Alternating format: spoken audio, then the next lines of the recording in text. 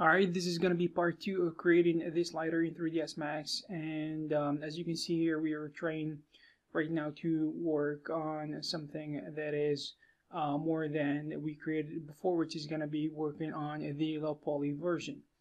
And this is of course a process in which we're going to reduce or kind of lower the poly count of this model to the minimum, because this is gonna go into a game engine, and we would like actually to reduce the weight of the high poly a little bit, and help the game engine to have an easier time rendering and moving this object inside the game. So whatever. So here we're trying to do the thing that we usually do, which is actually removing all the edges and the polygons that are not necessary. In order to remove the edges, just keep holding Control Backspace from the keyboard in order to do this quickly and effectively. So for the most part, this is gonna be extremely easy if you are used to doing these types of things.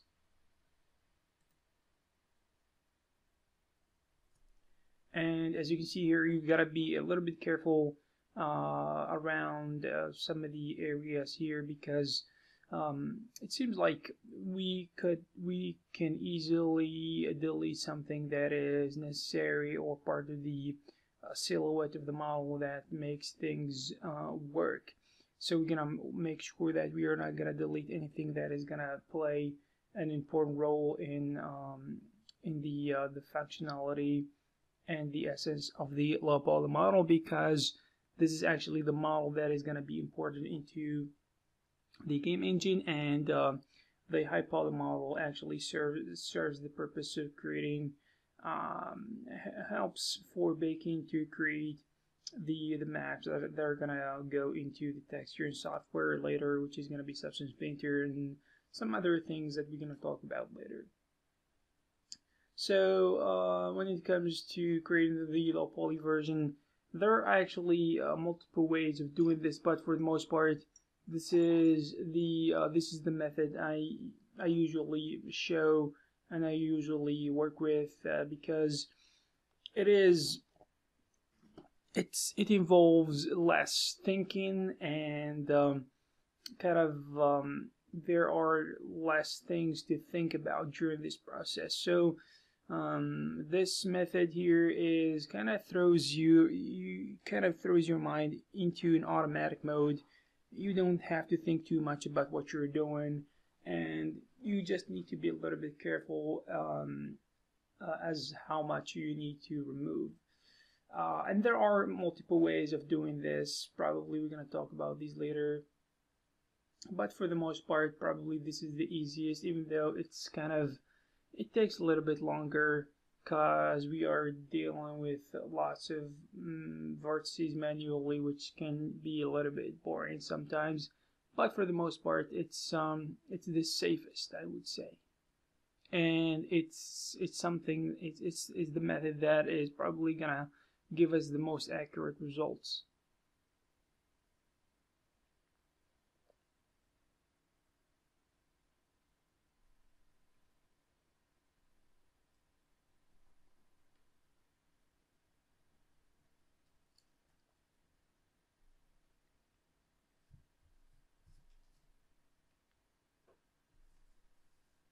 Alright, so also we're gonna remove any floating geometry that probably we worked on previously and we actually supported the edges for and everything else.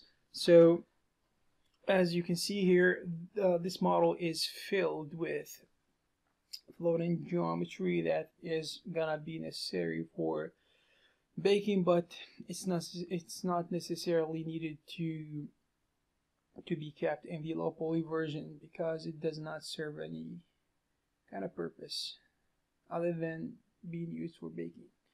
So for this screw here, you can see that we can use some of the tools such as the bridge tool in order to bridge between these edges and remove them. So control backspace to do this. Also, there are extra things we can remove.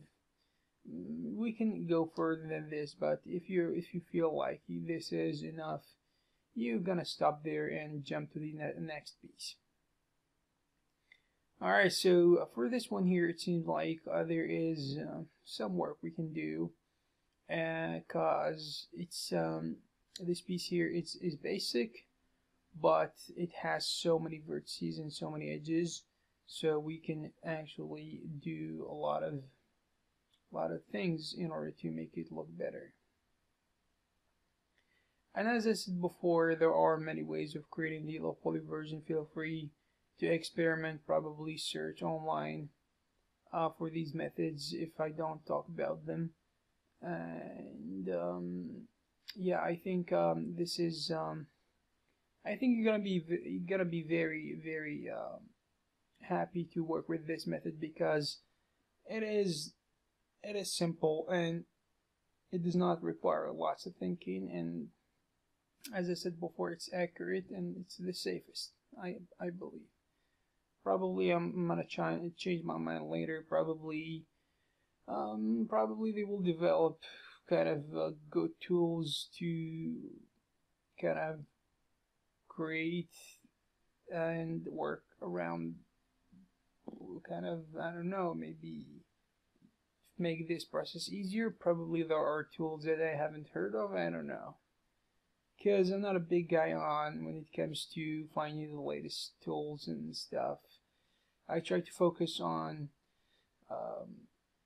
working on my projects and my models, and I try to focus on getting the results. And most importantly, when it comes to these videos that I do for the people, for people who are trying to learn and stuff, I try to stay away from the tools and the scripts and the things that people find harder to follow me if I use. So that's why you don't see me using lots of tools. For example, even for UV unwrapping, which is probably the most boring process according to artists and people who work in 3D, I use the very basic tools. I don't use scripts. I don't use tools, because it's gonna be harder for you guys if I do this.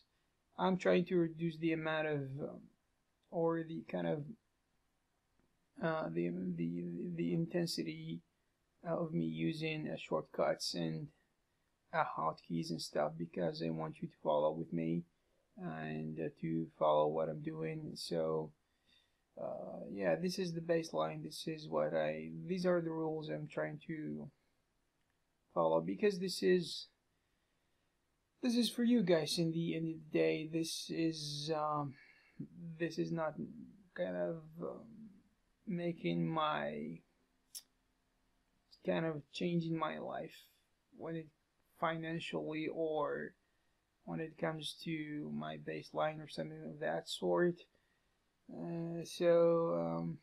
Yeah, if I'll be honest with you guys, if I want to make more money, I will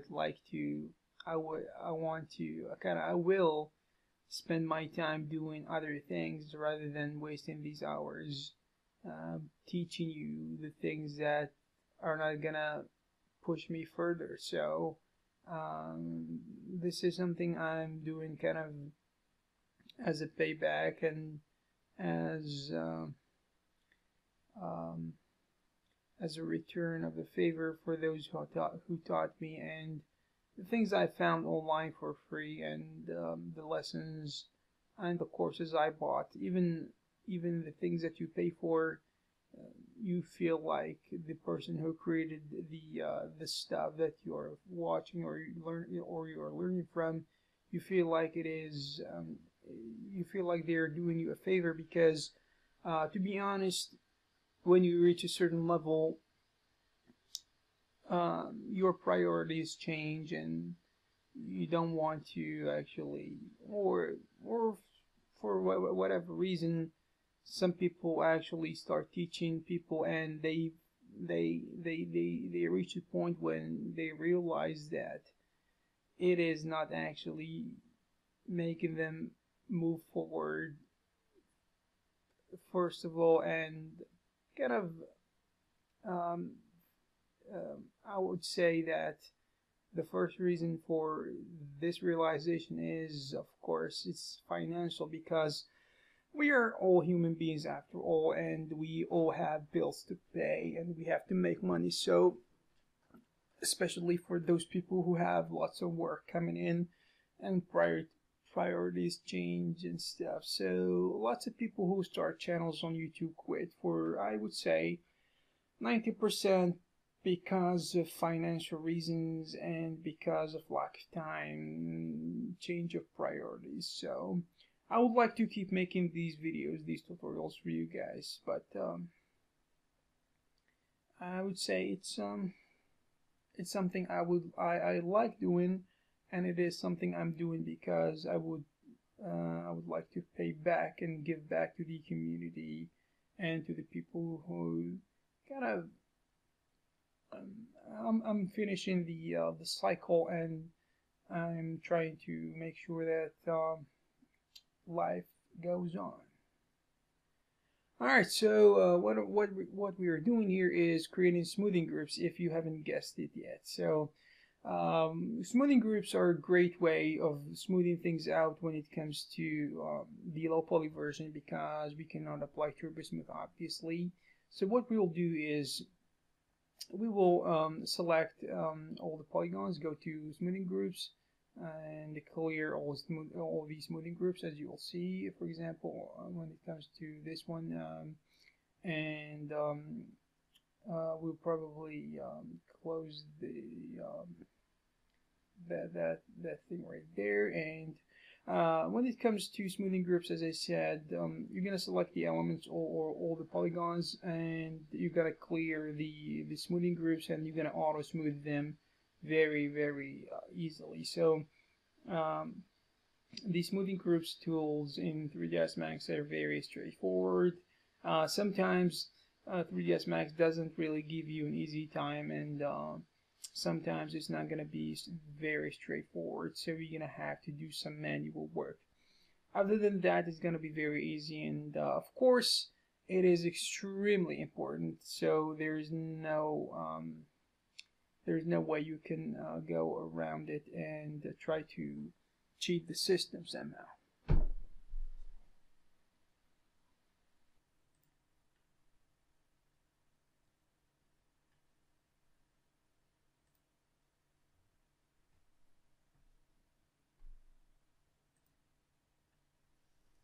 Alright, here we are in UV unwrapping, and as you can see here, this is the process in which we are trying to unfold the UVs and try to put everything in place. So I've created multiple videos explaining how to do UV unwrapping before.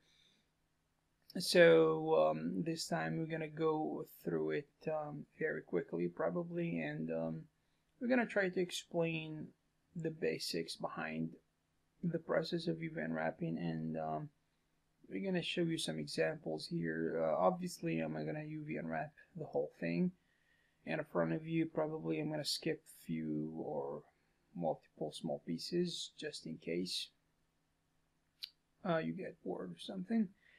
So as you can see here, I work a lot with the box mapping tool in 3ds Max, UV unwrapping modifier, and as I said in multiple occasions, UV unwrapping is all about trying to break down the pieces into separate islands or separate UV shells, and you're gonna stitch everything together.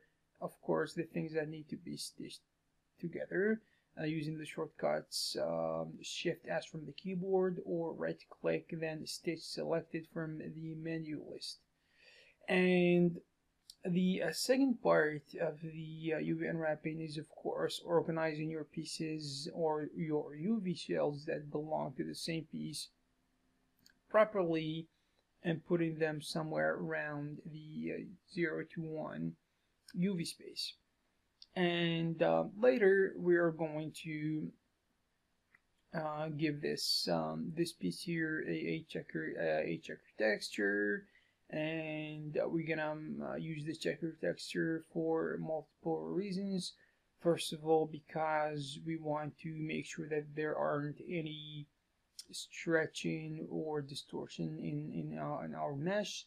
Second of all, we're gonna compare the size of the UV shells for different pieces using this checker texture, because visually we can compare the size of the checker texture to the checker texture of the other pieces, and there are multiple reasons for using it properly. They're not that important compared to these two reasons.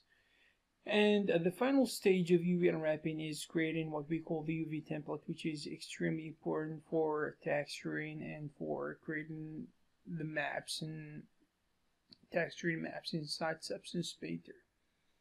So we are now trying to UV unwrap the next piece, and as you can see here, there are so many pieces here. It's ridiculous.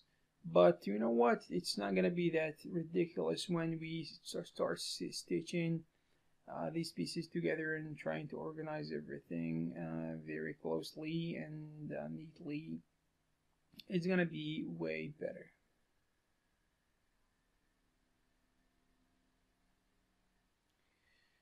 Alright, so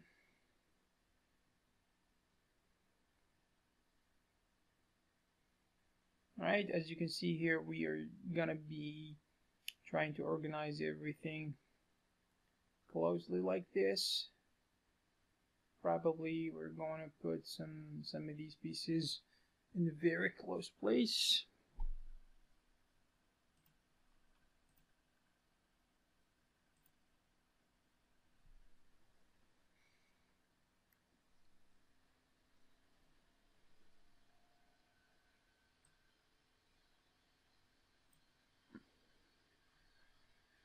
Alright, after you're done, you better make sure that you match the checker texture with the other pieces.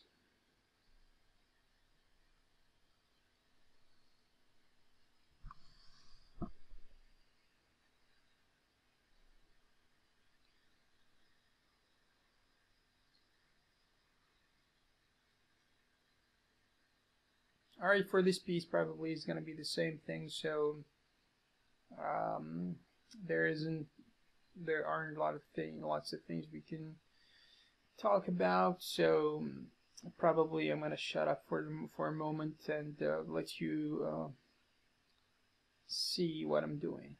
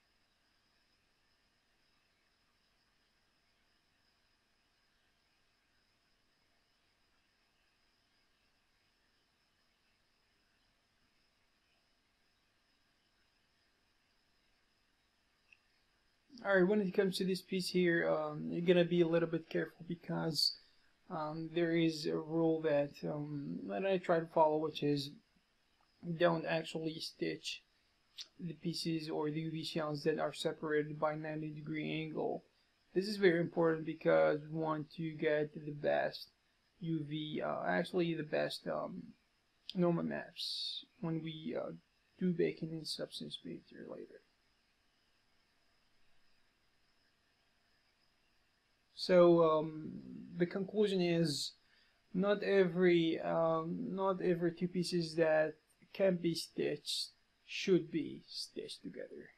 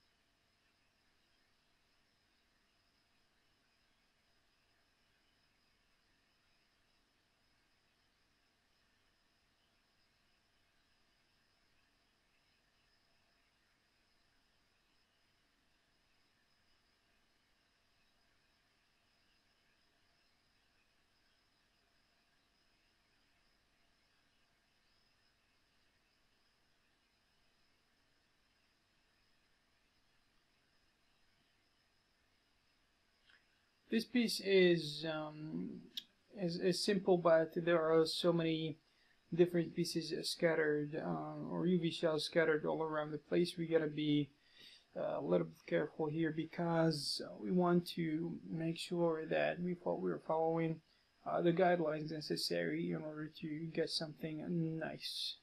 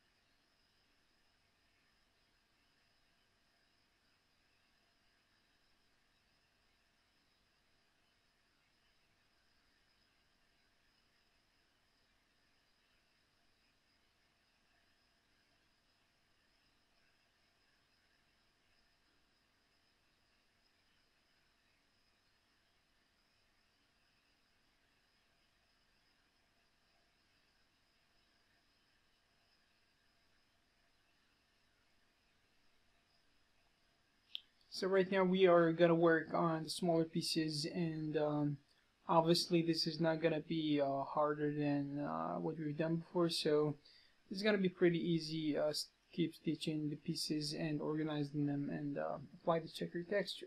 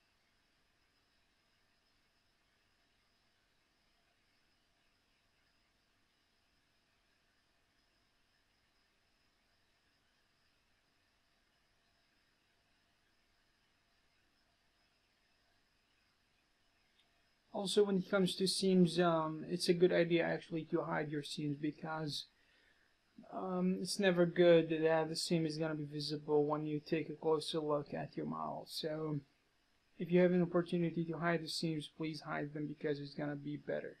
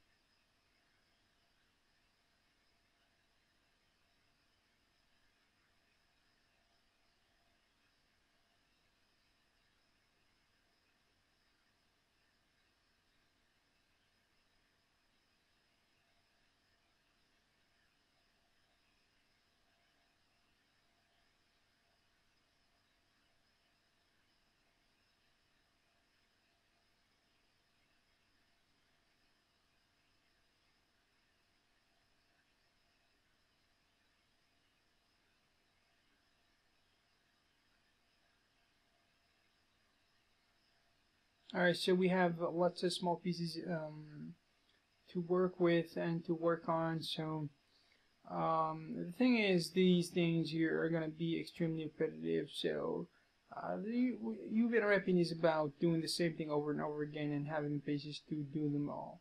So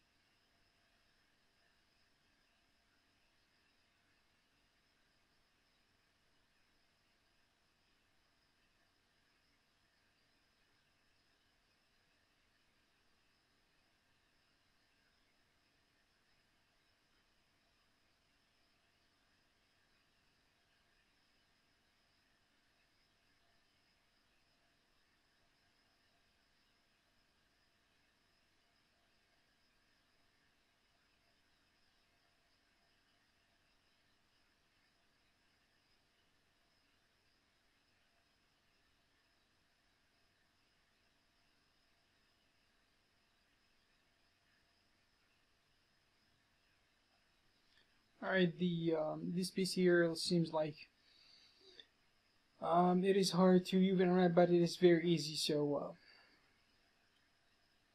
probably something happened here. So as you will see, um, just create a loop and deselect the outer side of this loop we created, and do what we usually do, which is create the seams, cut it open, then use pelt,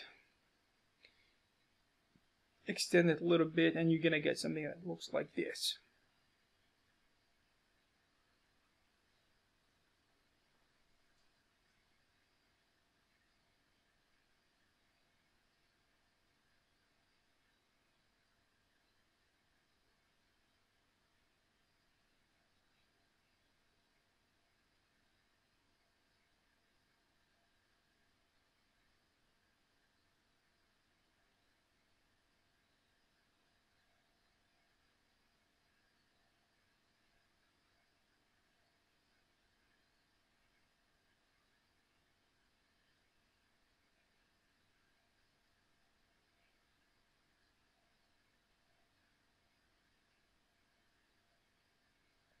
are these small pieces.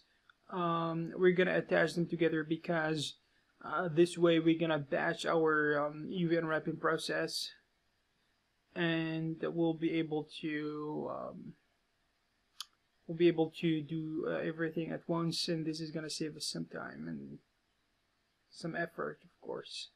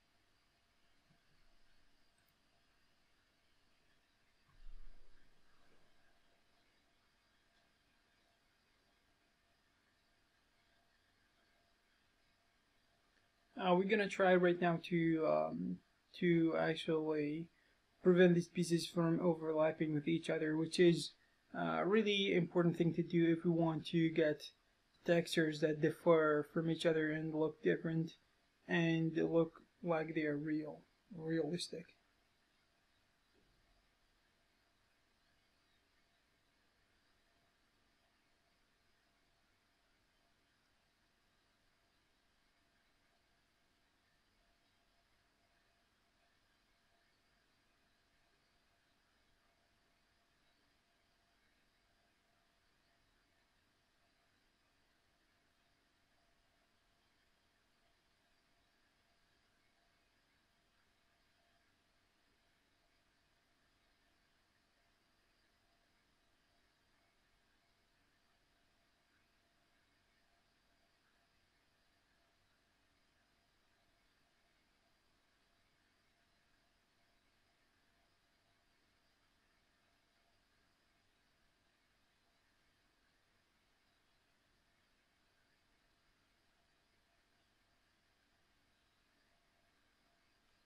Alright, right now after we UV unwrap everything, we're gonna attach everything together, and we will, as you can see here, discover something that we didn't UV unwrap, which is something we need to be careful when it comes to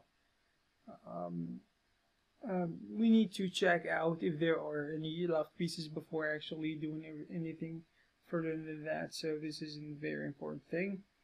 Anyways, we're right now trying to attach everything together to create the UV template, which is basically bringing all the pieces together inside the 0 to 1 UV space.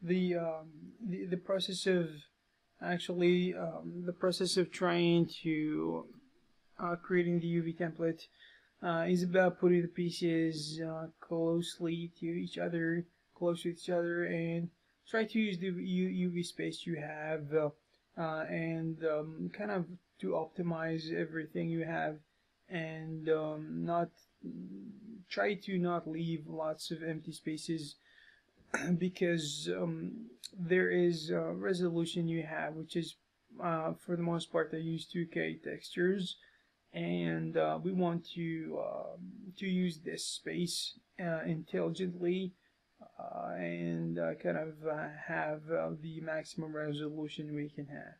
So this is a very important thing to keep in mind when working on the UV template.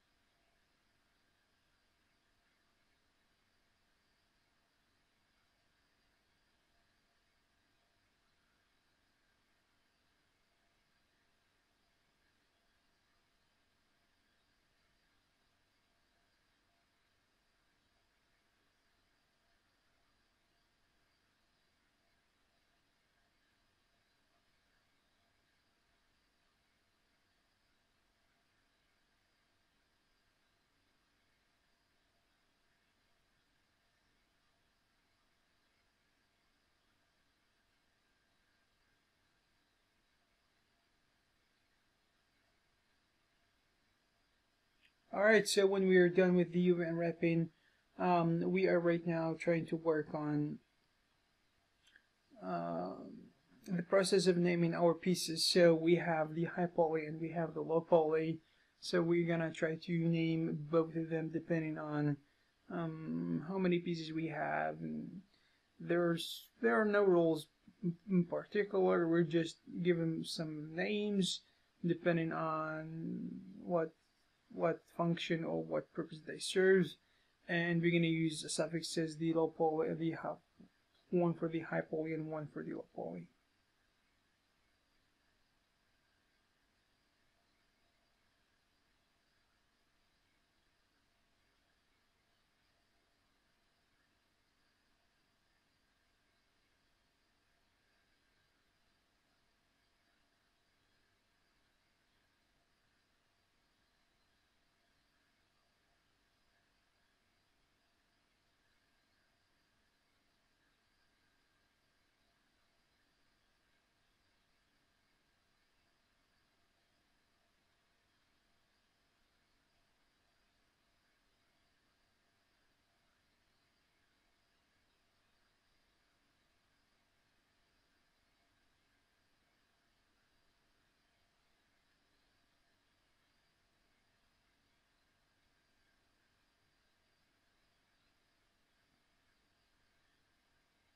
So as you can see here, it's all about giving separate pieces different names, and you don't have to give them particular names. You just need to make sure that the naming is kind of matching perfectly when it comes to the low poly and the high poly, because the baking process inside Substance Painter depends on it, and everything else when it comes to texture depends on this process in particular. So there is no room for mistakes here. So, ladies and gentlemen, we're gonna have to be very careful when it comes to this process. And sometimes it can cause you lots of pain if you make mistakes here. So going back and trying to figure out where you made some mistakes. So you're gonna be alert to anything that goes wrong during this process, especially. So sometimes I double and triple check, because you literally cannot. This is like programming. This is like working on a code. Um, the words and the letters have to be perfectly matching each other. You don't even you're not even allowed to use kind of the different, for example, capital letters, small or big letters.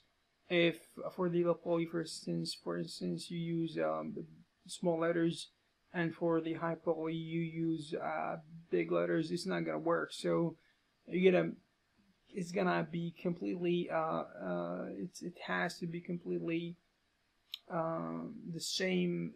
The only difference should be the suffix that you use, whether it be low high, HP, LP, high poly, low poly, whatever you choose.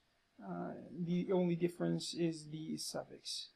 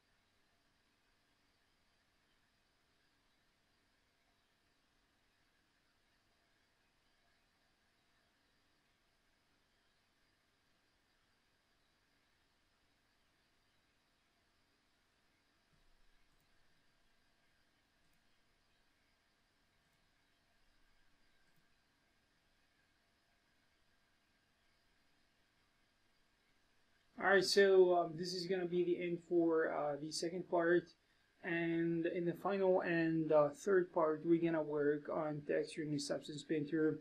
I just wanted to separate between and kind of keep the last part is going to be texturing on its own, because it's actually a good idea to have the texturing separated, because on this second channel I want to emphasize working on Substance Painter and the other things that come with it, and all the details necessary in order to learn about Substance Painter. So thank you very much, and I'll see you on the next part.